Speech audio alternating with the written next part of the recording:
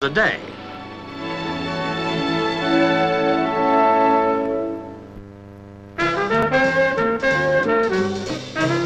It wasn't the salad dressing that made the lobster blush, it was being suddenly swept off his feet by mermaid Valerie Taylor. Valerie's an Australian spearfishing champion. No wonder he looked worried. But no cause for alarm. Valerie's not going to make him into a patty, she's going to make him into a pet. First, remove the barnacles, then, afterwards, a wash and brush up.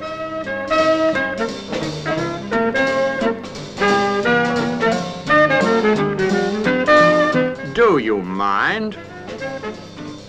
Percy, that's what they call him, weighs about 12 pounds. And according to Valerie, he's no exception to her claim that even shellfish can be easily tamed. Discovering that his future lies in a pool instead of a pot may have inspired Percy's confidence. Anyway, he soon settled down. Left hand down a bit. Well done. By the way, if you too decide to keep one, warn your friends beforehand.